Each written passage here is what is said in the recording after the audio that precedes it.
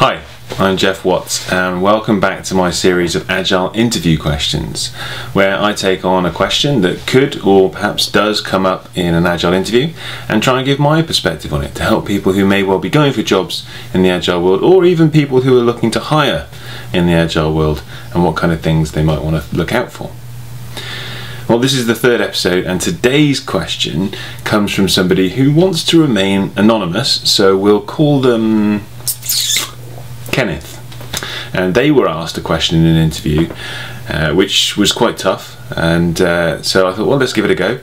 And that question is, what's your least favourite thing about Agile? And that's quite tough, really, when you're put on the spot. It reminds me of going back to school days when you had to go into a class debate or something and you had to argue against something that you really liked.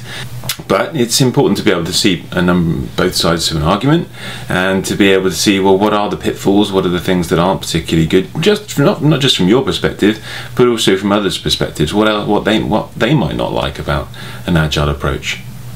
My initial gut response was that it's a little bit like going to the gym. And going to the gym is like a drug for me, because I don't do drugs. But in all seriousness, the amount of discipline involved in going to the gym and doing that exercise routine and getting into a healthy habit and doing these things on a regular basis, that's really difficult. Agile is a tough thing to do well because of the amount of discipline that goes involved into making it work.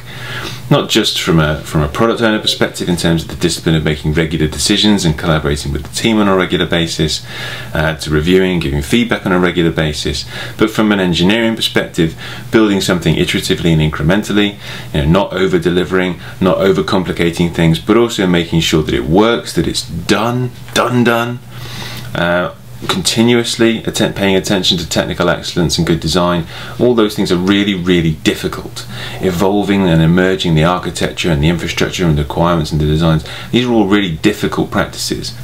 And that's not even talking about the actual coding practices. Perhaps something like test-driven development, continuous integration, continuous refactoring, things like that. They're all really difficult habits to get into.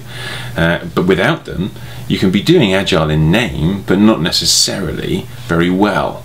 As I like to say, it's very easy to build rubbish quickly, and it's very easy to iterate yourself into a hole.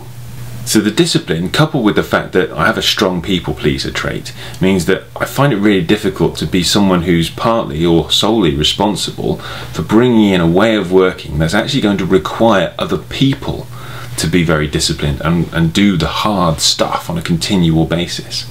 I don't like telling anybody else they've got to go to the gym, or even being responsible for the fact that they need to go to the gym. So that would be my initial gut response. But when Kenneth asked me this question, my automatic response was to ask them what they said in their interview, and their response was the word itself, which I thought was quite a clever response, really, because the word Agile itself has been very misused, very overused, perhaps even abused over the years. From the early days of Agile, where you'd quite often hear things like, we're Agile so we don't need to do documentation, or we're Agile so we don't need to plan, or you're supposed to be Agile and respond to change, welcoming change, so here you go, here's a change for you, do it. All the way through to things like right now, which is the idea that Agile is the right thing to do, and the whole company should be going Agile, or being Agile, or doing Agile. And so the word itself has become loaded, and it brings to mind some less than consistent and perhaps even less than pleasant imagery for people. Now, while there are a lot of benefits to an Agile approach, it shouldn't ever be applied in a sort of blanket fashion, blindly, without consideration of the context. So, for example, there will be times when actually a lot more upfront planning and a lot more deliberation would be the right thing to do, because it would help you avoid a lot of the waste that could be introduced by an iterative incremental approach, when actually the right answer is possible to be worked out.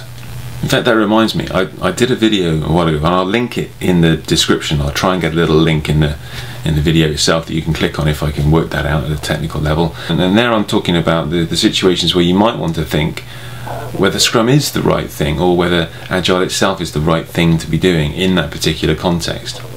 But mentioning Scrum, there are other Agile flavours, other Agile forms, and sometimes Kanban might be more appropriate than Scrum. So on a recent episode of the Agile Pubcast, and again I'll put a link to that in the description, maybe even link it in the video itself, who knows, we'll see what I can do. But in a recent episode we did a live pubcast in my hometown of Cheltenham, and it was effectively a Q&A session with an audience. And one of the questions that Paul Goddard and I were asked was, what do we think the future of Agile is? And my response was that I don't think the future is Agile per se, but more around resilience and coherence. And so that's a big part of what I'm helping leadership teams and Agile coaches with at the moment, is trying to find out the right context and help the organization become more agile with a small a, if you like. So we're helping people with what we call organic agility, which is a lot more contextual.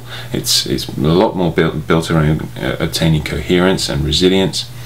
I can probably put a link to that in the description.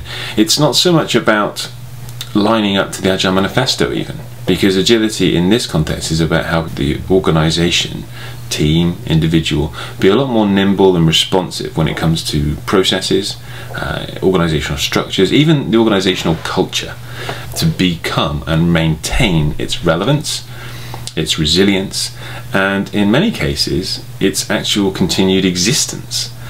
Because if you go too far down the wrong path, it's very easy for an organisation to go out of business very quickly these days. So I guess what I've come to as a result of this ramble is that my least favourite thing about Agile is the word with a capital A. It shouldn't ever be dogma.